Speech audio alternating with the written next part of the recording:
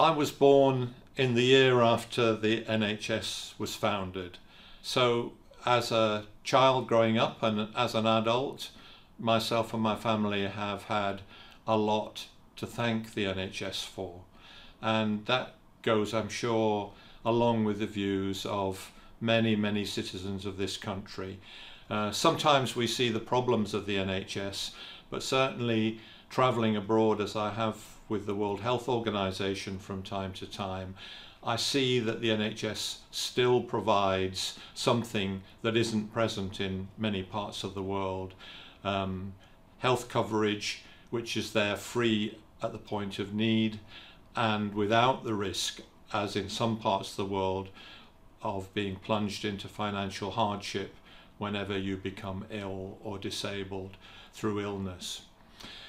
That journey in the NHS, of course, I've taken partly as a citizen and from time to time as a patient, but I've also taken it as a doctor and subsequently in my role as a manager and leader in the NHS at regional level and national level. And I've seen some very big changes in my professional life. And there's three that particularly stand out for me, I think. First of all, the great medical advances that we've seen. Many diseases now curable that would have killed people in the past. Many procedures in medicine which are able to be carried out unobtrusively, and people don't even have to stay in hospital to benefit from some of the operations that are carried out. And many advances in technology which have allowed illnesses to be diagnosed early and diagnosed much more precisely than they were in the past, so they could be treated earlier. And we can see those benefits in some of the great hospitals that we have in the northeast and North Cumbria, which are often featured on national news bulletins with the innovations that they're undertaking and the care that they're providing. Very leading edge, and so we're very fortunate to have some of those wonderful services in the northeast and North Cumbria. The second change that I've seen is a big change in the nature of the illnesses that affect the population.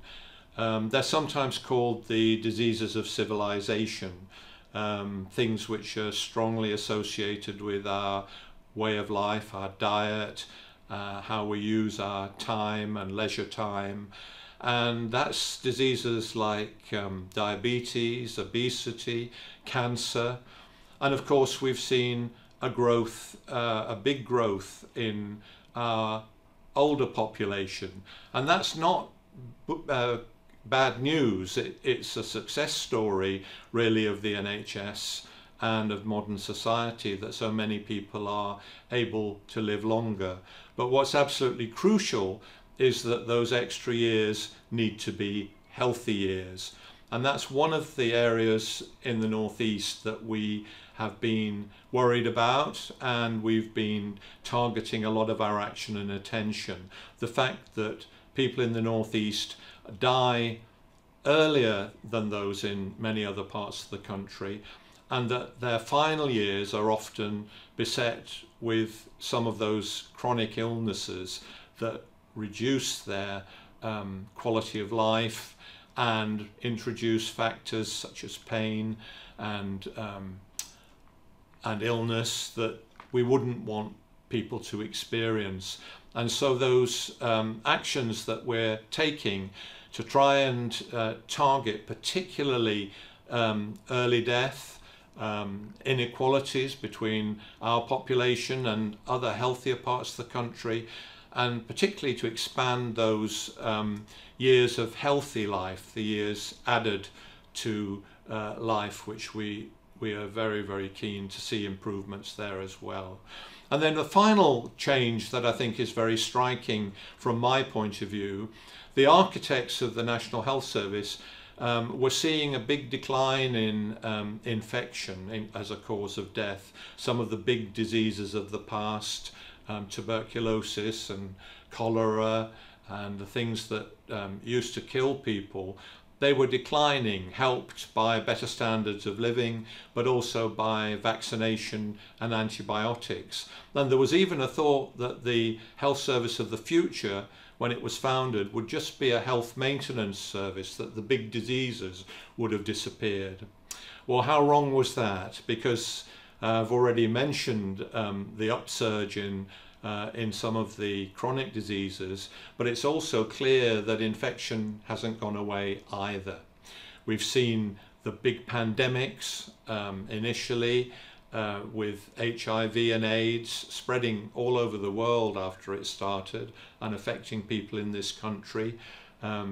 The pandemic of flu, the first of the 21st century with swine flu, closely followed then by the devastating COVID pandemic that we've been through over the last few years. And I think really shown that we can't let our guard down whatsoever as far as infection's concerned. So those three things, the big gains we've had through medical advances, the need for us to concentrate on those long-standing and chronic diseases like diabetes and cancer and heart disease and stroke. We can prevent more of them, we can reduce their impact, we can level up between the poorer parts of the country like this and other parts of the country whose rates of those diseases are much lower than ours. We can do something about that, and also not letting our guard slip and doing the necessary planning to reduce the impact and chances of some of these big surges in infectious disease like the pandemics which occur and strike us time to time. And as we all know, healthcare, modern healthcare, is not just about hospitals. Essential though they are to our NHS, it's also about having outstanding primary care provided by our general practitioners and all the staff who work with them. And that's another thing that's changed a great deal in the NHS over the 75 years. Before the NHS, people had to pay to go and see their general practitioner, and some people couldn't afford it. By offering comprehensive care and a family doctor to help to deal with all of the health needs and health problems of the population are a major feature of our NHS, and it differs a lot from other parts of the world.